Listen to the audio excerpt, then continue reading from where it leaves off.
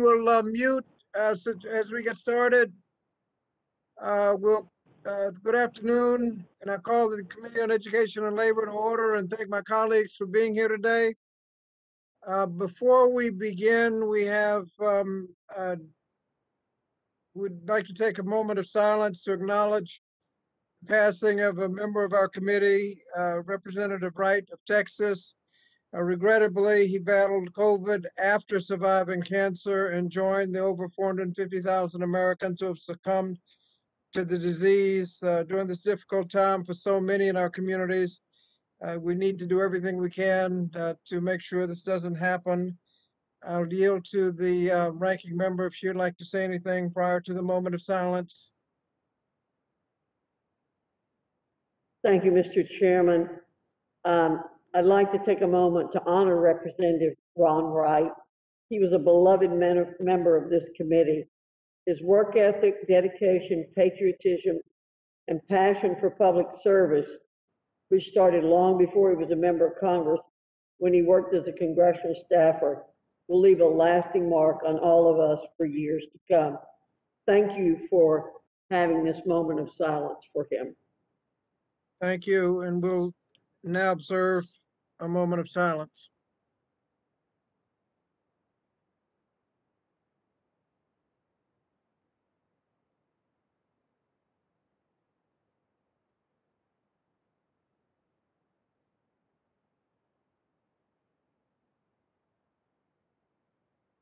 Thank you. We meet today for several purposes. First, we want to introduce our new members to the committee on both sides of the aisle. Then we'll adopt our committee rules of procedure for the 117th Congress. Then we need to approve subcommittee chairs and ranking members, as well as approve assignment of members to subcommittees. Fourth, we need to share the committee oversight plan for the 117th Congress with all the committee members. And the chair announces that any requests for recorded votes may be ruled pursuant to Rule 11 of the Rules of the House of Representatives. Pursuant to Rule 11, the chair may recess the committee at any point. At this point, while a roll call is not necessary to establish a quorum for official proceedings conducted remotely or with remote participation, the committee has made it a practice whenever there is an official proceeding with remote participation for the clerk to call the roll to help make clear who is present at the start of proceedings. Members should say their name before announcing that they're present. This helps the clerk and also helps those watching the platform and the live stream who may experience a few seconds delay. This time, the clerk will call the roll. Chairman Scott. Representative Scott is present. Mr. Grijalva. Present. If you could state your name before you say present. Raul Grijalva, present. Thank you. Thank you. Mr. Courtney. Joe Courtney is present.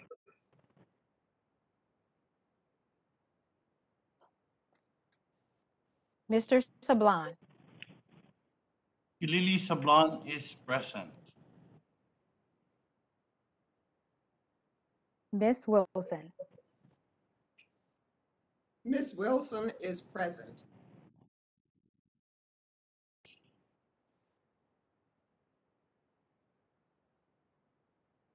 Miss Bonamici. Suzanne Bonamici is present. Here's the microphone.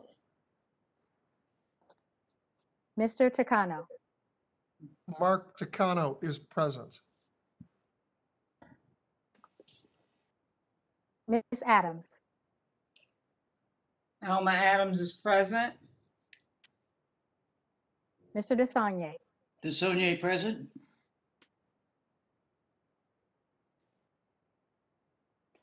Mr. Norcross. Don Norcross is here.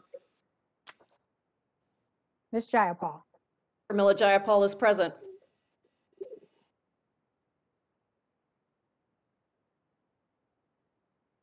Mr. Morelli. Mr. Morelli is present.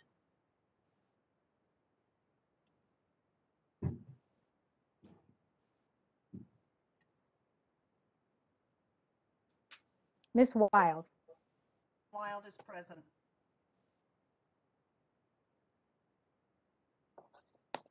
Mrs. McBath, Lucy McBath, present. Mrs. Hayes, Johanna Hayes is present. Mr. Levin, Andy Levin, present.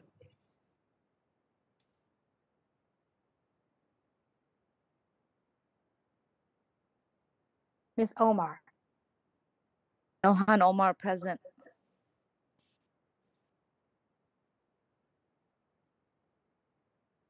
Ms. Stevens, Haley Stevens is present.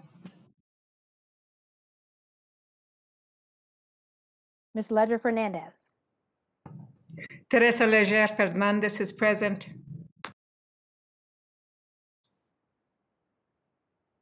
Mr. Jones,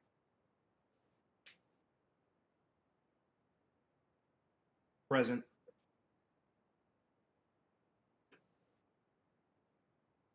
Ms. Manning, Kathy Manning is present.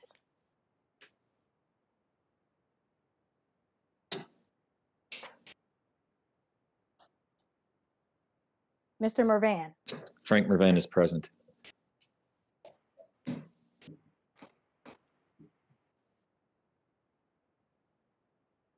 Mr. Bowman, Jamal Bowman is present.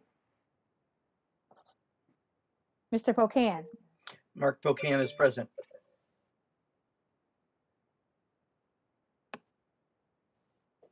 Mr. Castro, Joaquin Castro, present.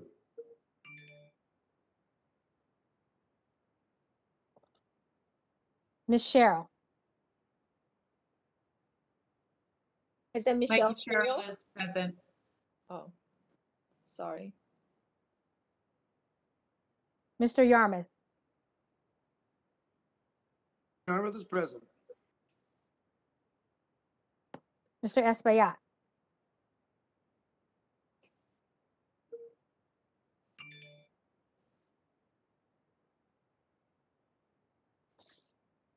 Mrs. Fox, Mrs. Fox is present.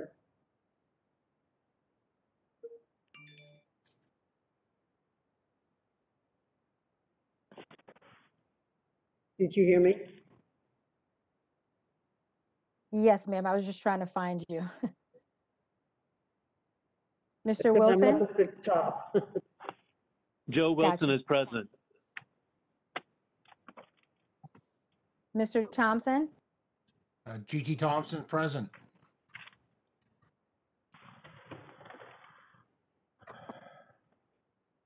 Mr. Wahlberg, Wahlberg, present.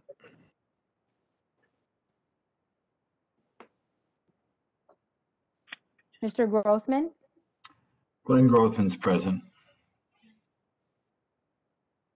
Ms. Stefanik, Stefanik present.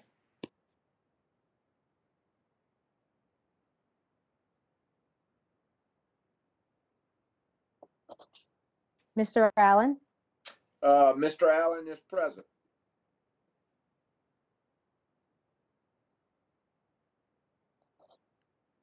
Mr. Banks,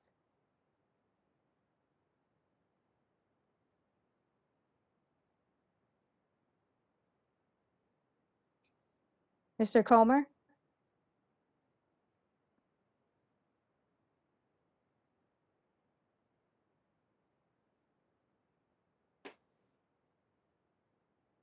Mr. Comer, Here. Mr. Fulcher,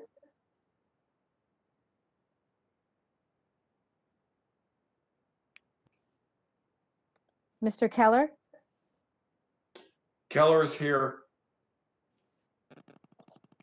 Mr. Murphy,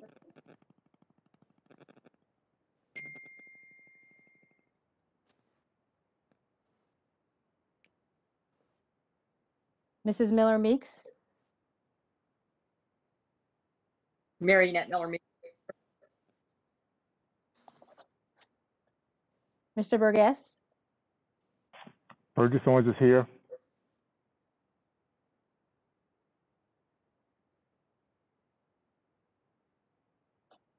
Mr. Good, Bob Good is here.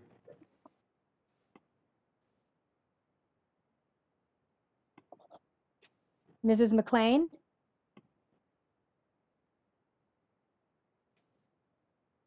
Lisa McLean is present. Mrs. Harshbarger, Diana Harshbarger is present. Mrs. Miller, Mary Miller, present.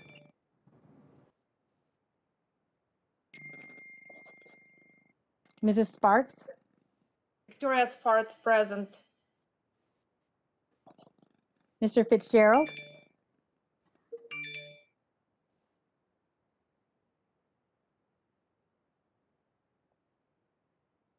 Mr. Cawthorn,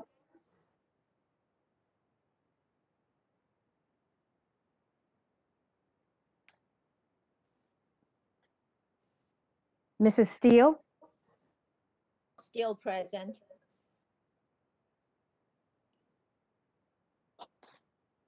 Mr. Chairman, this concludes the roll call.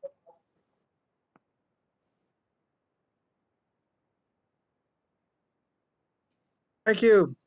Thank you. A quorum of 27 being present, of at least 27 being present. I want to welcome all returning and new members to the committee to our full committee organizational meeting for the 117th Congress. As this is an entirely remote meeting pursuant to House Resolution 8 and applicable regulations, I'm going to go over the process and procedures pertaining to this meeting. First, I ask that all microphones be kept muted to avoid unnecessary background noise. As a general rule, staff will mute a member who has forgotten to mute himself or herself to avoid unnecessary background noise throughout the proceedings. Members are responsible for unmuting themselves when they are recognized to speak or when they wish to seek recognition. I ask all members to please identify themselves before they speak. Members shall only be considered present in the proceedings when they are visible on camera, and they'll be considered not present when they are not visible on camera. The only exception to this is if they're experiencing technical difficulties and inform the committee staff of such difficulty. However, members must be visible on camera to count toward a quorum and to vote, and that's according to the rules, so there's no exception to that. Members are not permitted to participate in multiple committee proceedings simultaneously. House rules have deemed this as critical to ascertain member attendance in official proceedings conducted remotely with or with remote participation. If a member is experiencing technical difficulties, they should notify committee staff immediately by phone, email, or chat messaging function in the proceeding. Phone assistance will always be available throughout the duration of the proceeding with remote participation, and staff contact information was distributed by the clerk with instructions for the meeting, and that they will be available to assist members throughout the proceeding. Any chat or messaging function available on WebEx is limited to use for technical or logistical support only, and it will be excluded from public video stream and will not be considered part of the committee record. It is, however, visible to all participants in the proceeding, including members and staff on both sides of the aisle. So please do not use the chat or messaging function for anything other than technical or logistical support. It will not be used to note a presence or attendance or to seek recognition. The remote platform is opened 1 hour before the official proceedings begin, so I encourage members to join any meeting well before the meeting starts with the camera and microphone on to do a check with the host before the proceedings begin. Members are advised that as soon as they join the software platform, everything they say or do is public and may be live streamed even before the official proceedings begin. Therefore, members are also advised that after the camera and microphone check, they should mute themselves to avoid background noise and inadvertent broadcast. Participants on the software platform are limited to those included on the participatory list shared by the committee clerk in advance of the meeting. Permitted staff should always keep microphones muted and video cameras off. This is an entirely remote proceeding, and as such, the committee's hearing room is technically officially closed. Members who choose to sit with their individual devices in the hearing room must wear headphones to avoid feedback, echoes, and distortion resulting from more than one person on the software platform sitting in the same room. Members are also expected to adhere to social distancing and safe healthcare guidelines, including the use of masks, hand sanitizer, and wiping down areas both before and after their presence in the hearing room. All official proceedings will be live streamed on the committee's website, and the public and press will have real-time access to the proceedings in this manner. Proper attire is expected by members participating remotely as if in person in the committee room. Backgrounds on your screen should be non-political and minimally distracting. There are procedures for all members. Members are required to seek verbal recognition when they wish to speak, including for amendments, motions, points of order, and other procedures where timeliness is a factor, and the chair will provide reasonable latitude. Members should state your name when you seek recognition and why you seek recognition. For example, unmute your or turn on your microphone and say, "Mr. Chairman, this is Bobby Scott. I seek recognition to offer an amendment." Or, "Mr. Chairman, this is Bobby Scott. I seek recognition to reserve a point of order." Or, "Mr. Chairman, this is Bobby Scott. I seek recognition to strike the last word." It is important to note that submission of an amendment by the electronic repository does not discharge a member from the requirement to seek recognition verbally in order to technically offer the amendment. Amendments must be submitted electronically to the amendment repository pursuant to the instructions in the notice of amendment process that was distributed to all committee offices by the clerk with the meeting notice. Amendments must be submitted to the repository before they can be offered at the meeting. Before and during the meeting, amendments must be distributed electronically to staff. Majority staff are responsible for then distributing amendments to majority members, and minority staff will be responsible for distributing amendments to minority members. Members are encouraged, but not required, to have an electronic device dedicated to receiving email amendments, be it a laptop, iPad, tablet, phone, or other device. For those members participating remotely, this means a device separate from the one that is being used to participate on WebEx. Further details about the amendment process can be found in the notice of amendment process that was distributed to all committee offices by the clerk with the meeting notice. Now, in voting, members must be visible on screen in order to vote. There are no exceptions to this. Moreover, there needs to be a verbal vote so that the clerk and the official reporter stenographer can hear it.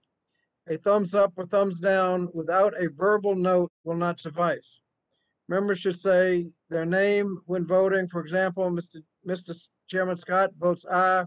This helps the clerk and also helps those watching the platform and live stream who may be experiencing a few seconds delay. If the clerk has visual confirmation of the member voting, the clerk will repeat the name and the way the member voted and move on. If the clerk heard the member speak but does not have visual confirmation, or saw but did not hear the member, the clerk will ask for the vote again. The clerk must have visual confirmation of the member speaking while they are voting. If the clerk does not hear or see the member or does not get the vote from that member, the clerk will move on to the next member. The chair may remind members to turn on their microphones and speak their name when voting. Now, submissions for the record. Members who wish to submit materials for the record may do so by emailing submissions to the website that you were given. It's edandlabor.markups@mail.house.gov, preferably in Microsoft Word format by the end of the day today, February 8th, 2021. We have a timer. In order to ensure the committee's 5-minute rule is adhered to, staff will be keeping track of time using the committee's field timer. The timer will appear in its own thumbnail picture and will be named 001_timer. There will not be a 1-minute remaining warning, so the field timer will sound its alarm when time is up. Members are asked to wrap up promptly when their time has expired. I know that's a lot to go through, but I'm confident that we'll have a successful meeting, just as we've had successful hearings and meeting in the last Congress, and so your cooperation is appreciated. I now recognize myself to make an opening statement. As we being recorded. As we formally begin our work for the 117th Congress, I want to express my commitment to working with every member of the committee to achieve the goals we share, ensuring that all members and all people across this nation have access to a quality education, good paying jobs, and affordable health care. We will not always agree on the path of achieving these goals, but I hope we will agree to work in good faith and follow evidence and research in developing policies that will improve the lives of the people we serve. This committee has the authority and responsibility to address many of the urgent issues facing our communities today. First and foremost, we must do everything in our power to provide our children, students, educators, workers, and families with the relief to get through the COVID-19 pandemic. We have a duty to improve the quality and we have the duty to improve the quality of life and of individuals, and to lower the cost of our education system from early childhood education to college and career. We also have the duty to help build back our economy that lifts hardworking families out of poverty and supports the middle class. We also have a duty to ensure access to affordable health care for people across the country, particularly those with pre-existing conditions. And finally, we have a responsibility to ensure that our laws are properly enacted and enforced. The committee will conduct vigorous oversight to ensure that departments, agencies, programs, and statutes under our jurisdiction are executed in an effective, efficient, and transparent manner, as well as follow congressional intent in their scope, activities, and operations. As our country continues to face unprecedented challenges, we must recognize that securing urgent relief for our communities, passing meaningful legislation, and conducting vigorous oversight will require us to work together. And as chairman, I look forward to working with each and every one of you to find meaningful solutions for the people across the country. And now I'd like to welcome and introduce the new majority members of the committee. The committee's Democratic members reflect a broad cross-section of America. They include attorneys, educators, business owners, organizers, local leaders who have served diverse communities across the country. Their expertise and experience will be invaluable for our committee's efforts to respond to the pandemic and ensure that everyone in this country can succeed. Congresswoman Teresa Leger Fernandez represents New Mexico's 3rd Congressional District. Before coming to Congress, she worked as an attorney and advocate and helped build schools, rural health clinics, broadband businesses, affordable housing, and critical infrastructure for New Mexico. Congressman Mondale Jones represents New York's 17th Congressional District. Before coming to Congress, he worked as a litigator in private practice, where he was awarded the Legal Aid Society of New York. He was honored by the Legal Aid Society of New York for his pro bono service, investigating claims of employment discrimination and helping families defrauded during the Great Recession to recover funds. Congresswoman Kathy Manning represents North Carolina's 6th Congressional District. Before coming to Congress, she worked to expand access to early childhood education, college scholarships, and workforce development through the United Way, University of North Carolina at Greensboro, and other nonprofit organizations. Congressman Frank Mervyn represents Indiana's 1st Congressional District. Before coming to Congress, he served as the township trustee for the North Township, Indiana for over 15 years. Congressman Jamal Bowman represents New York's 16th Congressional District. Before coming to Congress, Dr. Bowman founded and served as the former principal of the Cornerstone Academy for Social Action, a public middle school in Eastchester, Bronx. Congressman Mark Pocan is a returning committee member who has represented Wisconsin's 2nd Congressional District since the 113th Congress. Before coming to Congress, he served in the Wisconsin State Assembly and has been a small business owner, union member, and longtime public servant. Congresswoman Mikey Sherrill represents New Jersey's 11th District. She previously served as Assistant U.S. Attorney in New Jersey and spent almost 10 years on active duty in the United States Navy. Congressman John Yarmouth is a returning committee member who has represented Kentucky's 3rd Congressional District since the 110th Congress.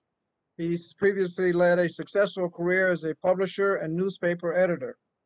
And Congressman Adriano Espaillat is a returning committee member who has represented New York's 13th Congressional District since the 115th Congress. He is the first Dominican American to serve in the House. He served in the New York State Senate before coming to Congress. And I'll now yield to the distinguished ranking member, the gentlelady from North Carolina, to make an opening statement and to introduce new Republican members. Thank you, Mr. Chairman.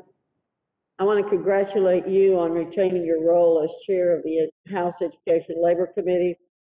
I'm confident that our positive working relationship in years past can serve as a benchmark for future bipartisan achievements as we hit the ground running this Congress. I also welcome our new and returning members on both sides of the dais. I look forward to working with all of you as we begin our official committee work for the 117th Congress. I've always believed that this is the best committee in Congress, not only because we have so many great members, but also because we address some of the most pressing issues facing American students, workers, and families today, especially in the face of a public health emergency. Our work on this committee is more important than ever as we continue to combat COVID-19 and help hardworking Americans, small businesses, and schools recover. The pandemic's challenges, while unprecedented, demanded congressional action to help Americans suffering from the health and economic consequences of the coronavirus.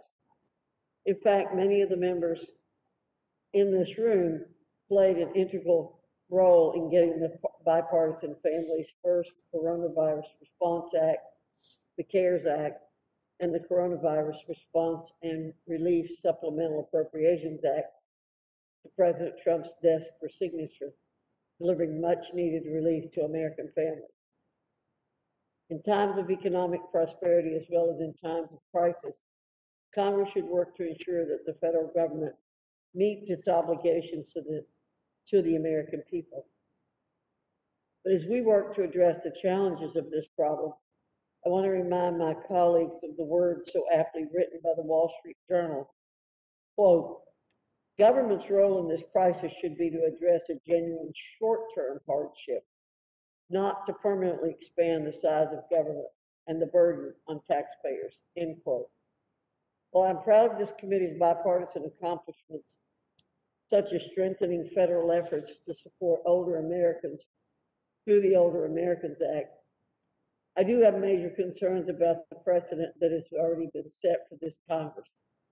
Just last week, Democrats silenced the voices of every Republican member of the committee, including every freshman member here and their constituents, by unilaterally deciding to bring the National Apprenticeship Act of 2021 to the House floor without committee consideration.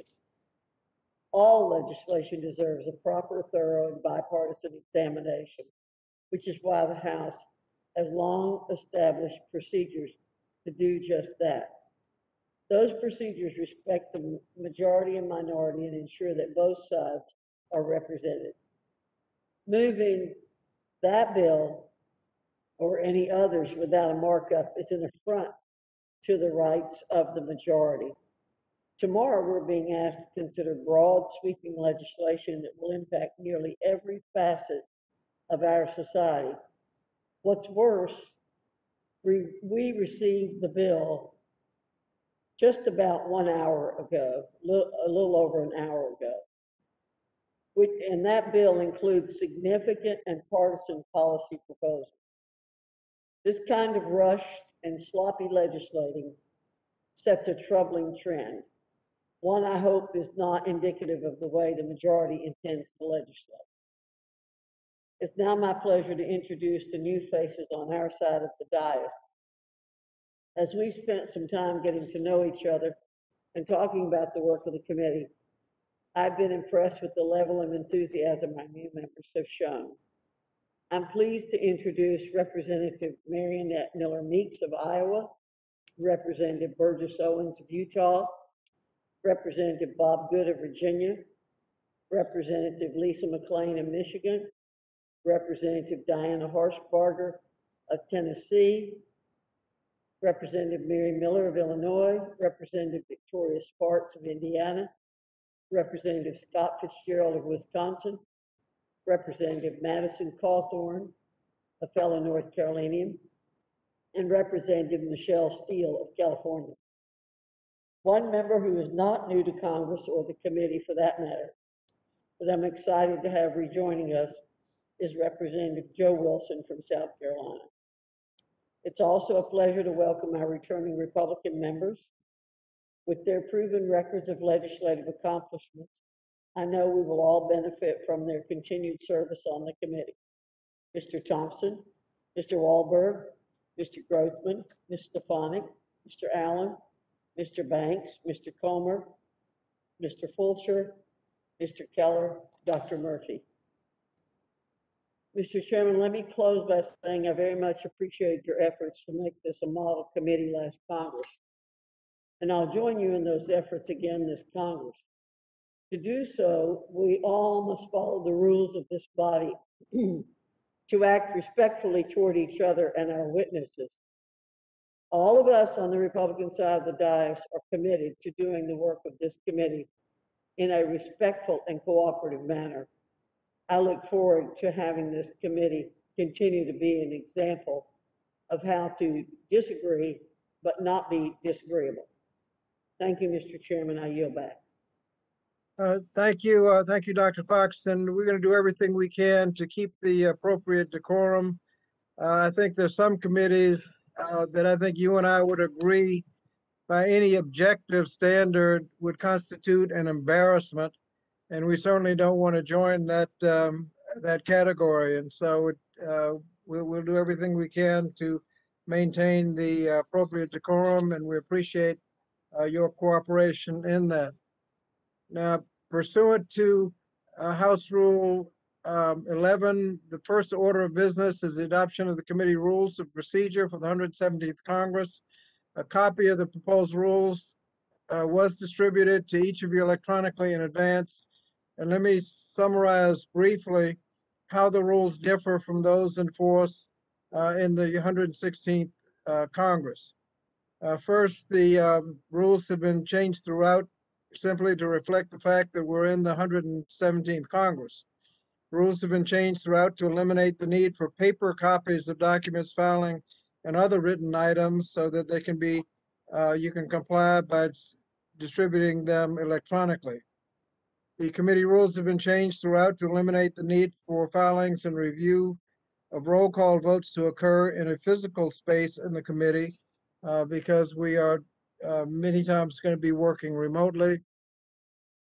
A new Rule 2 has been added to affirm that the chair shall enforce decorum, including with regard to actions that impact health and safety of members and staff and anyone else present, and the remainder of the rules have been renumbered accordingly. And as Dr. Fox and I have just said, we'll be working together to try to maintain that proper decorum. Rule 4 has been changed to clarify an existing committee practice, which is that the chair and ranking member, when sitting ex officio on a subcommittee, do not count as a quorum. That has been, that was the practice, but the question kept coming up, so we thought we'd put it in the rule to make sure that everybody was on the same page. Rule 5 has been changed to permit subcommittee meetings or hearings during a recess or adjournment of the House of Representatives without special notice. This is to conform with the calendar of the 117th Congress that specifically sets committee work periods as distinct from periods when the House is in session. There are two items that are not changes, but do merit highlighting. The first is the ability under Rule 13 of the chair to give priority to amendments that have been filed with the committee at least 24 hours prior to the committee or subcommittee meeting. This provision merits highlighting because the committee encourages the use of a roster process and will give priority consideration in markup meetings to amendments appropriately pre-filed under Rule 13. For the new members, this means that in the markup meetings, we will hear and debate pre-filed amendments first. Amendments that are not pre-filed will still be permitted, but will be considered only after all of the pre-filed amendments have been considered. Second is Rule 18, which states that the chair will not request to have scheduled any commemorative or honorific bill or resolution for consideration under suspension of the rules. The chair advises members that they may still introduce such legislation, and House leadership can take it up on its own volition through suspension of the rules, unanimous consent, or other special rules, but members may seek to move such legislation through the consent calendar or discharge the calendar. Members may also utilize opportunities on the House floor, such as recognition. Such recognition as 1 minute, 5 minutes, or extension of remarks, but it will not take up committee time. I now yield to the distinguished ranking member, any comments she may have about the rules. Dr. Fox. Thank you, Mr. Chairman, for this opportunity to respond to the majority's rules proposals, and I appreciate your willingness to work with the minority on these issues. The language we use reflects our priorities and what we as a committee value. I believe the term labor contained in the committee's name sends a message to the people we represent that we're interested only in serving some professions. I therefore object to the committee's name remaining the Committee on Education and Labor. There's another word notably that is missing from the committee's subcommittee name, the dreaded T word. Thank you for your continued practice of acknowledging the worthiness of all educational pursuits. A baccalaureate degree is not the only pathway to prosperity, and we must continue to honor all educational programs, including professional education, apprenticeship programs, and other forms of higher learning. So thank you. Another issue I'd like to address is ample notice for markups and hearings. For this committee to have thoughtful and productive hearings and markups, we need adequate time to prepare for these events. Therefore, I reiterate the importance of providing members ample notice for hearings and markups. While the rules established a minimum notice requirement, a model committee would work more collaboratively and ensure all members can do their job effectively. Thank you, Mr. Chairman. I yield back. Thank you. The other members that wish to be heard? If not, let me respond on the notice. Dr. Fox, we'll give as much notice as we can, even informal notice. Sometimes when you give formal notice, you get, we're not able to give formal notice that we're completely clear when a committee meeting will take place, but we will give you advance notice and even further advance notice as to issues that we may be taking up in the future, so that, as you have pointed out, it will give both sides the opportunity to properly prepare. So the point is well taken, and we'll do the best we can on not only official notice, but also unofficial notice, so that you will be ready for preparation. We appreciate all gestures, Mr. Chairman. Okay. Are there other comments on the rules? If not, the question is the adoption of the rules. All in favor of the rules will say aye. Aye. Aye. Aye. All opposed will say no. No. Ayes appear to have it. No.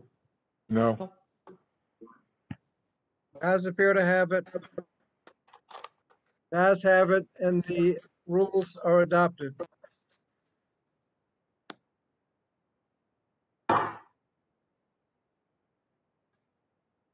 The Mr. Chair, next item of business, Mr. Chair, I have a question. yep, Ms. Wilson. I only see one of the minority members.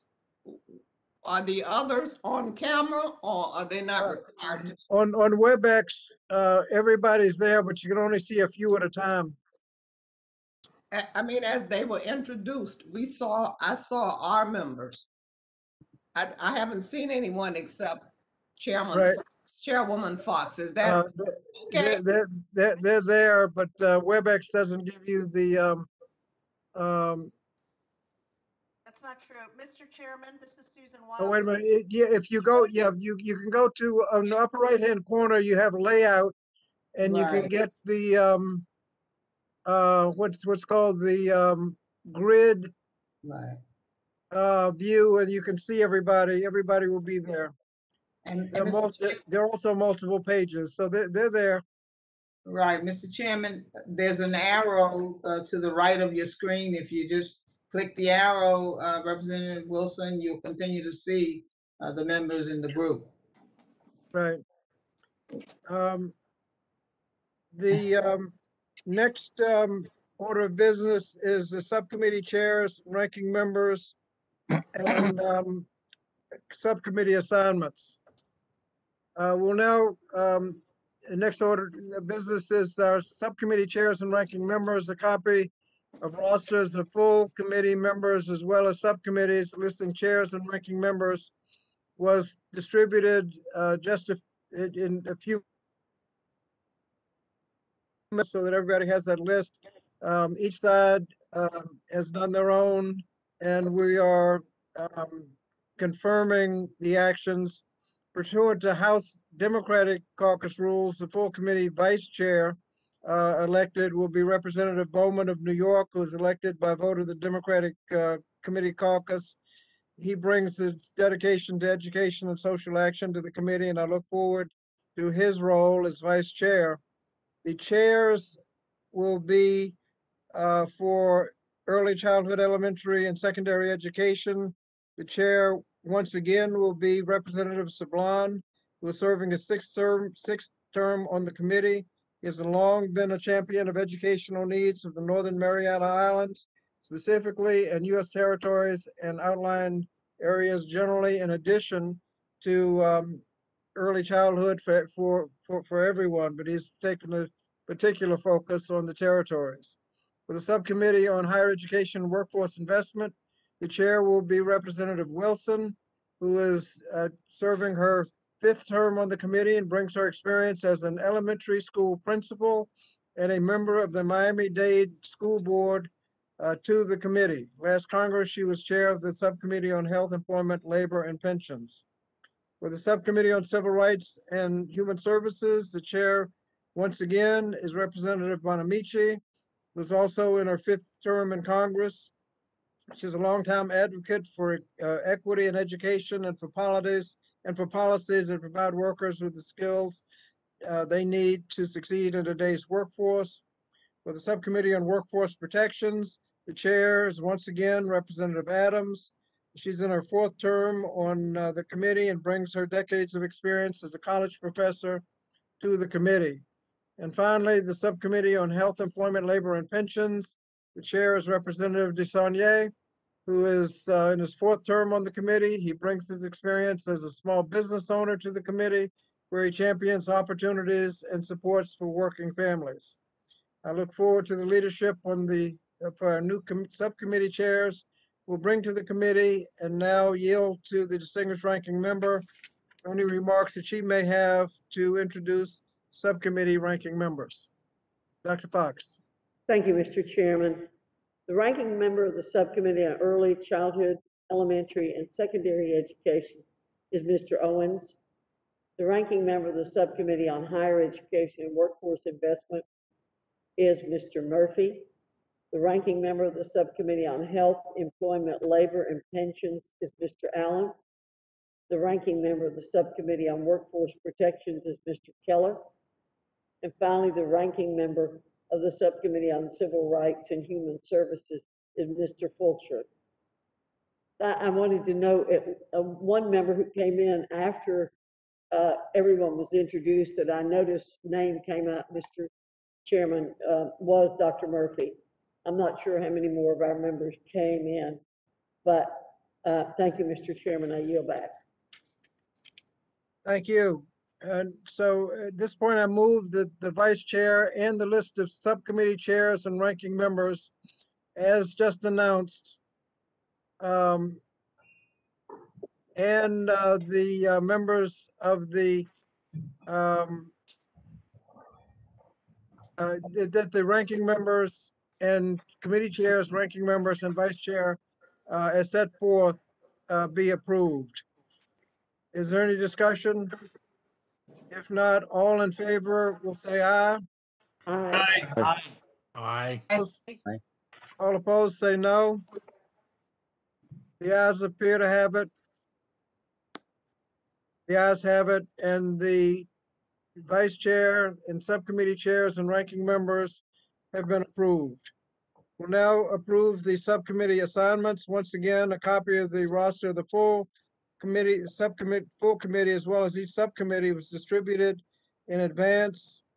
And does the ranking member have any comments on the subcommittees? No, sir. Okay, then I move that the subcommittee assignments as set forth in the rosters be approved. All in favor will say aye. Aye. All opposed will say no. Ayes appear to have it. The ayes have it, and the roster is approved. Without objection, the motion to reconsider is laid on the table.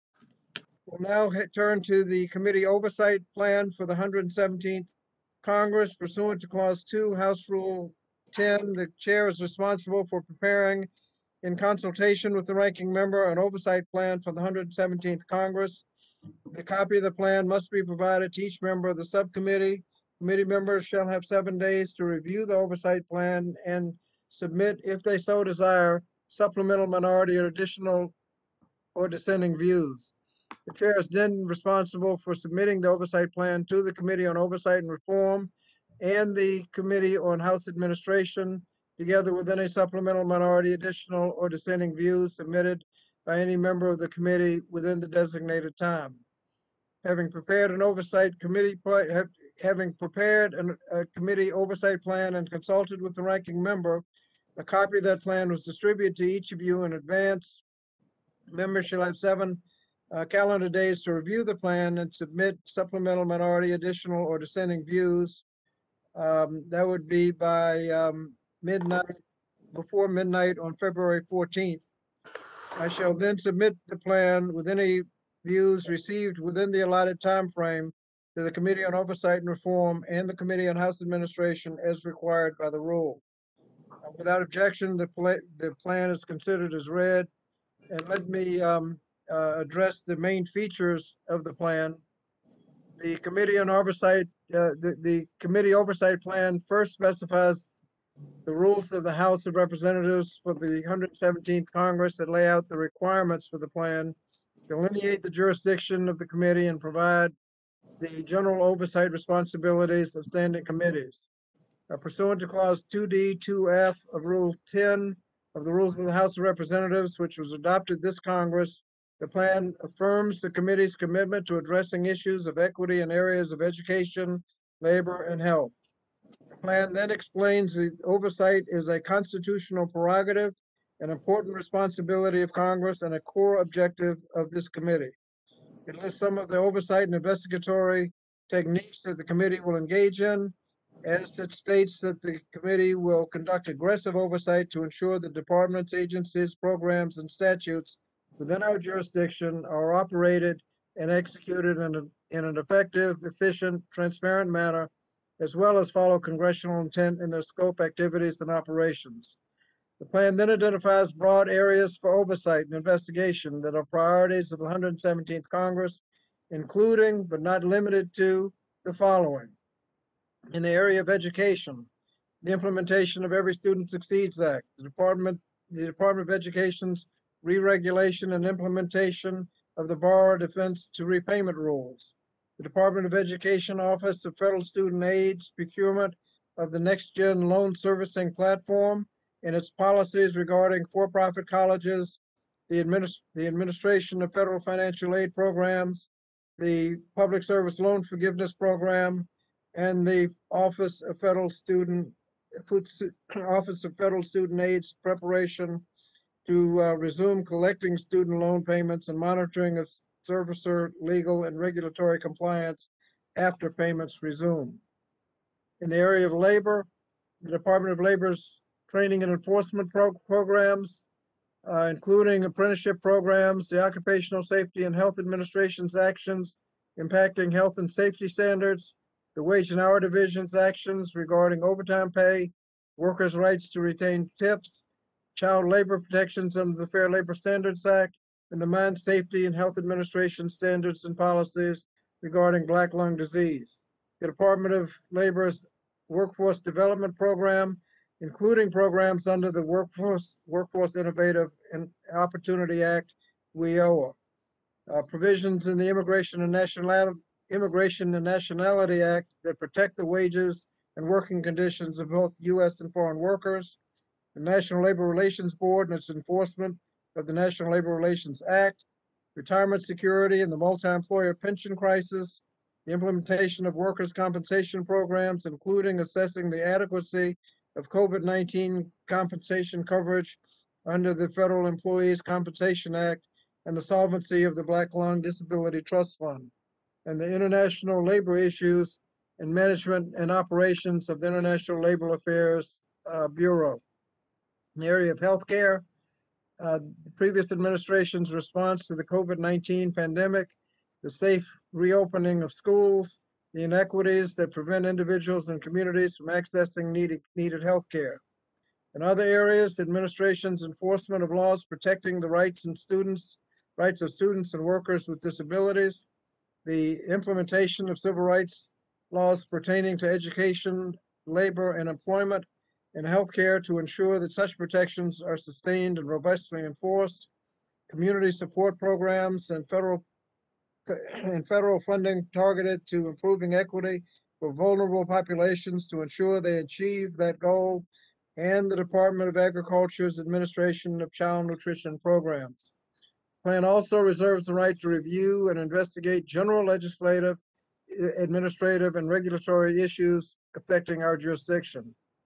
I now yield to the distinguished ranking member, Dr. Fox, for any remarks she may have about the oversight plan. Dr. Fox. Thank you, Mr. Chairman. That's quite a long list you outlined.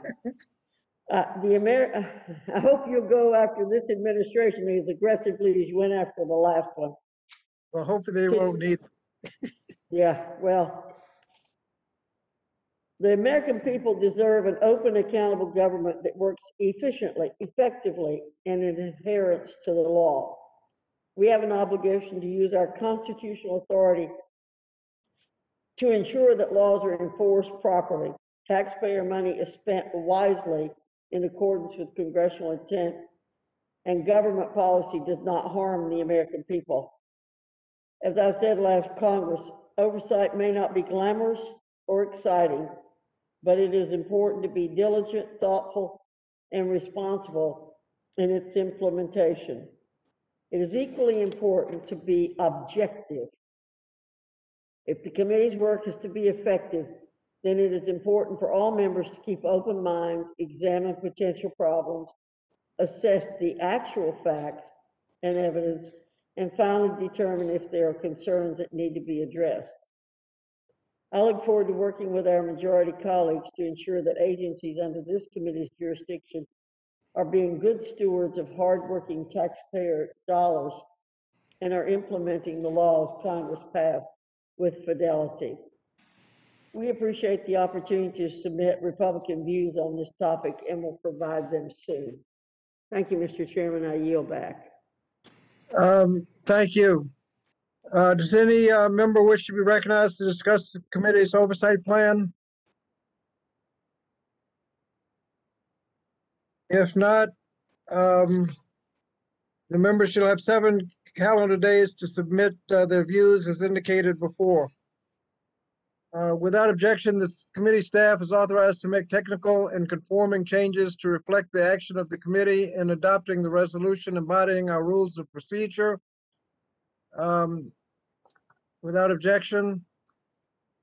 And this concludes the order of today's business. Once again, I want to welcome all of the returning and especially our new members to the committee and look forward to working with you for the benefit of our constituents of our great nation.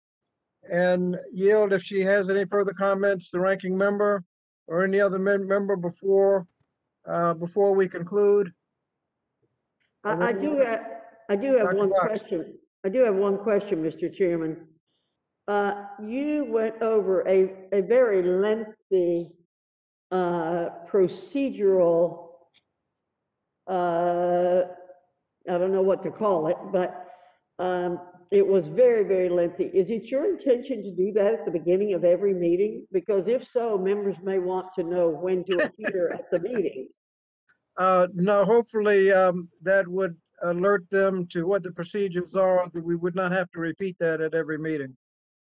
Well, I certainly hope not. So thank you very much for clarifying that. It was not clear to us that that was a one-time operation. So thank you.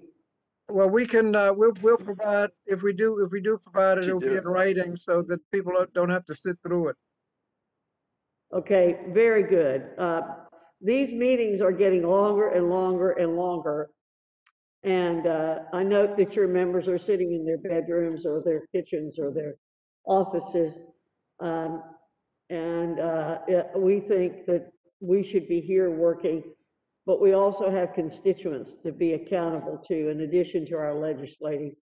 So the less time that we can spend on unnecessary things, the better. Thank you, Mr. Chairman. Well, thank you. Without objection, the committee stands adjourned and we thank everyone for their cooperation.